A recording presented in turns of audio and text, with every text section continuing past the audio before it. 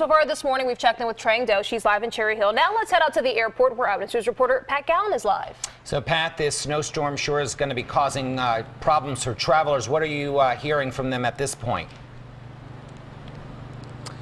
Good morning, guys. Yeah, here at Philadelphia International Airport, we are seeing many cancellations, sort of a mixed bag, though. And as I looked at the travel board and saw some cancellations, but still saw some flights on time, I wondered where I could go that would be nice and warm. Maybe Punta Cana? I don't know, maybe Mexico?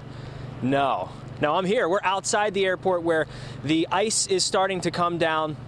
And as you see behind me, people starting to file into the airport. Not busy yet because of some of those cancellations. Obviously, this fourth nor'easter over the last few weeks wreaking havoc on flights around the country.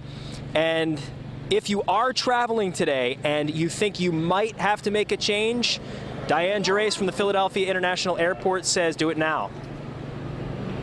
If you have any flexibility at all in your scheduling, make sure you contact your carrier, because most airlines are offering to waive the fees that you would customarily pay to change your itinerary. They're waiving those fees so you can change the dates that you want to fly. And they're doing this if you are flying to and from certain cities on certain dates. And we encourage you to please check with your airline on those details and certainly take advantage of that if you can. We talked to a few people heading to Atlanta. Their flight, luckily, was still on time. We talked to a family, a woman with twins who was on her way to Orlando. They were on time as well, with their fingers crossed, hoping that holds true now over the next couple of hours. But again,